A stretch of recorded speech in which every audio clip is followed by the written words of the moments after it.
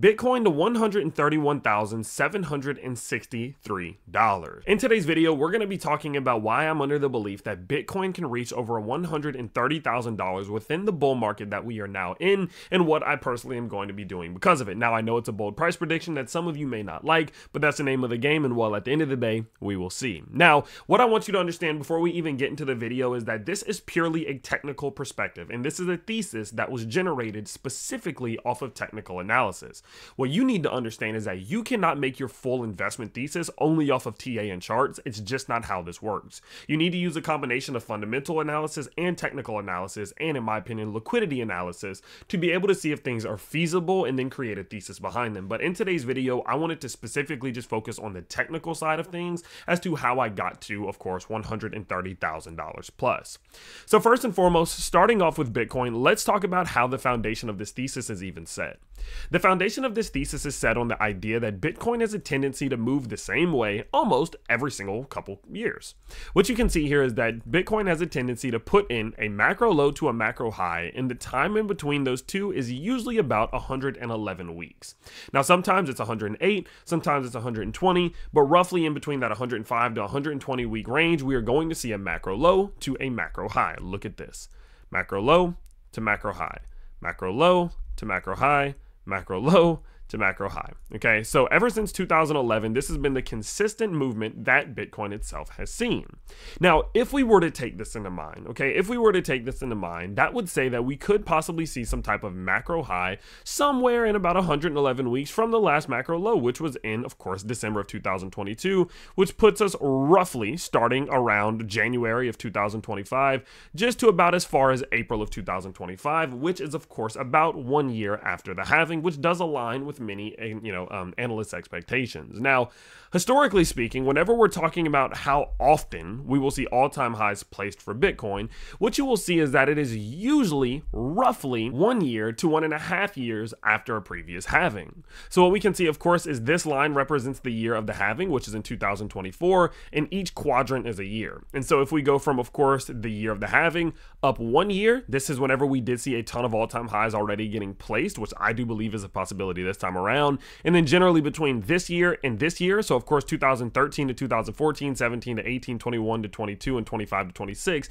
that is generally the time frame in which we would then again see an all-time high placed. So based off of not only just what Bitcoin's price has done historically, but basing it off of the spiral pattern to show when these all-time highs are typically placed on a time horizon, I would be under the belief that we could see some type of all-time high around, January to March of 2025.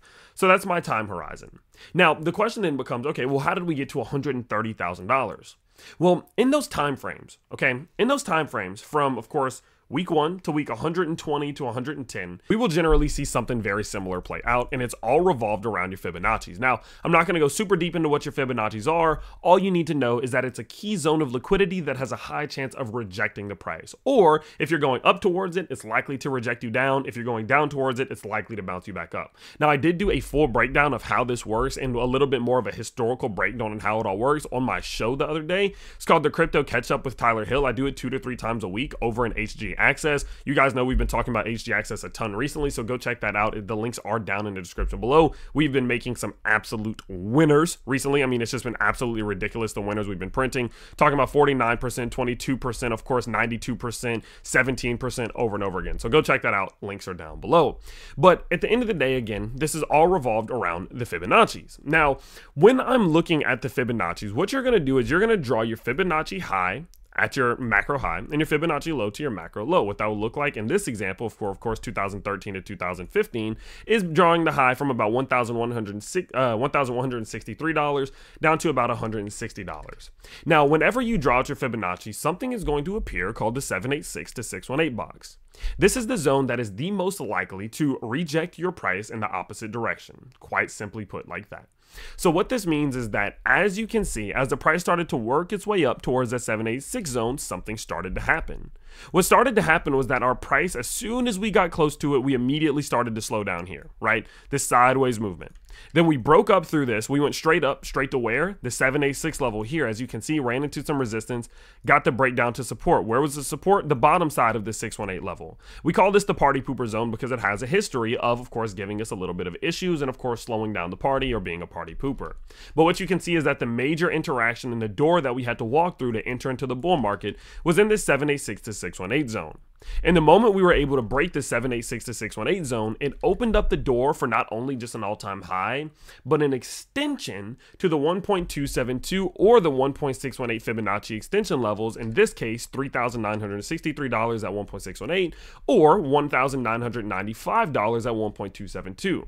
What are Fibonacci extension levels? Again, quite simply put, these are the levels above your all-time high or all-time low that have the most history on a range perspective of giving you some resistance or support. Meaning that once you get to a certain point above your all-time high, you're this likely, quote unquote, this likely to get a rejection back to the downside. Or if you go down past a macro low, you're that likely to get a bounce to the upside once you go a certain amount past that all-time low, if that makes sense. Okay. Again, like I said, once we break this 618 to 786 box, this is the zone and this is the time in which we will generally see the price start to really rally, clearing up towards some of these Fibonacci extension levels.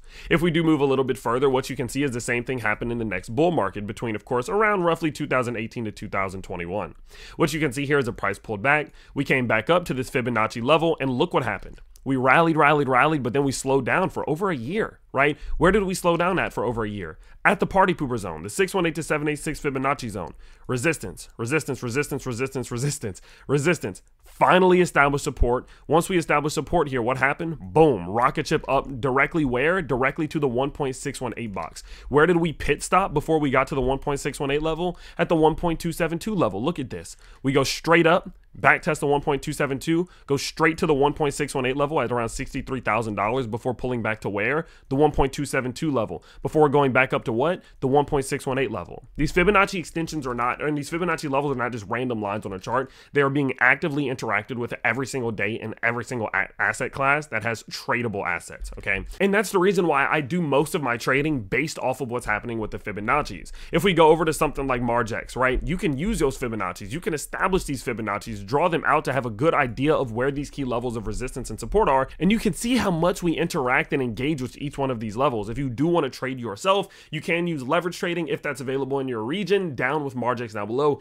You don't need a VPN, you don't need the KYC, you can just use the exchange, which is how I believe exchanges should be used. So make sure you use that down below. They have really good deposit bonuses as well, and like I mentioned before, you can access them. You can do all of your trading in one place. It's one of the best smaller exchanges that I've ever used, so make sure that you do go check them out. But as I mentioned before, when I'm doing my trading, when I'm going long, when I'm going short, I'm using these Fibonacci levels and I'm interacting with them and using it for where my support is, where my resistance is. And you can see historically from a macro perspective, that is exactly what Bitcoin does.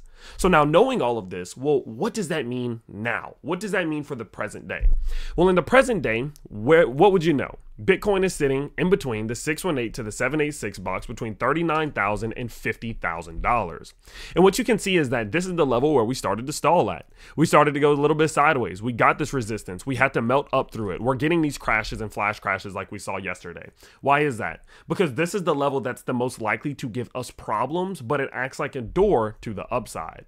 And all we need to do, and if all we can do is just clear this 618 to 786 zone, historically speaking, we will then start to get our extensions towards the upside Fibonacci levels, which could be 1.272 at 104,000 or the 1.618 at 176,000.